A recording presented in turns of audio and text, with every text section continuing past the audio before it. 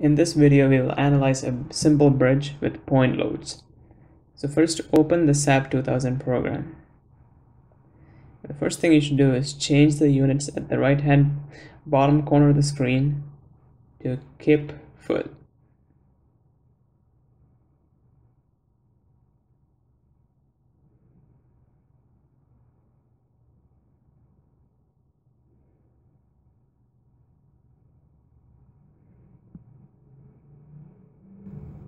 Now go to File and click on New Model. In the window that appears, keep the X direction number of grid spaces the same and change the Y direction to 1 and Z direction to 2. Under grid spacing, change X to 20, Y to 24 and Z to 15, and then click OK. Click on the window on the left hand side and then click the XZ box above it. Now click on the right hand window and do the same thing. Now select the draw frame element tool and start drawing on the right hand side window.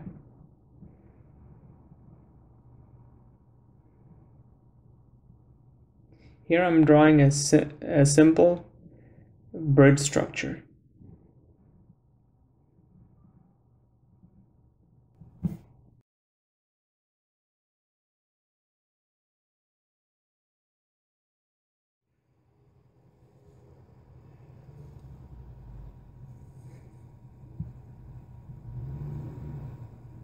Make sure you draw in all the frames for a thorough analysis of the bridge.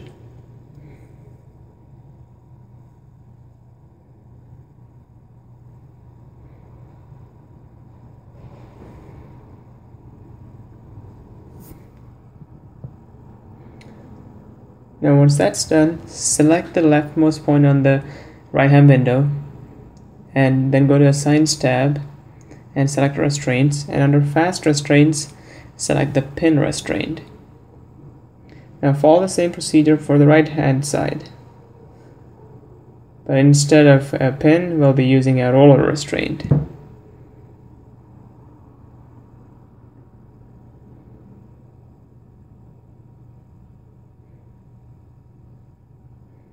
Now select all the frames of the bridge.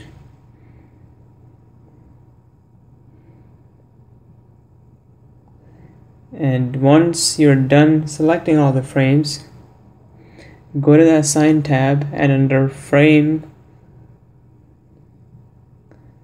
select Releases. Now select both the Start button and Start and the End boxes for moments 2.2 and moment 3.3. Now go to the Define tab and under Static Load Cases, let's rename it to a DL for dead load,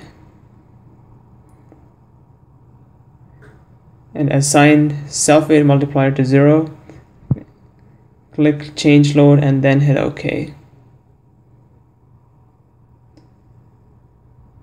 Select the second point from the bottom of the bridge, select assign,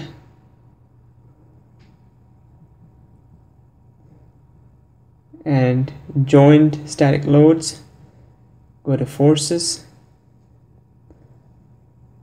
select global Z force and change it to -24 and hit OK. Now do the same for the next 2 points on the bridge.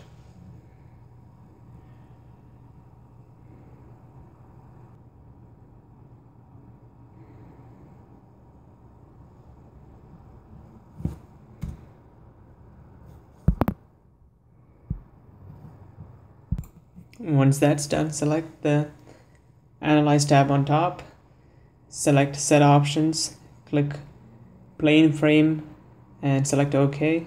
Now go into the Analyze tab again and then hit Run this time. It'll ask you to save the file, and once you have saved it, the system will run the analysis and you should get a message saying Analysis Complete.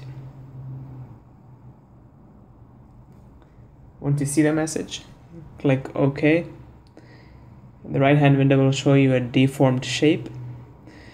Now you can go into the Display tab and under Show Element Forces/Stresses, select Frames and deselect Fill Diagram and select Show Values on Diagram, and it will show you all the reactions on your frame due to the point loads you have added. Thank you.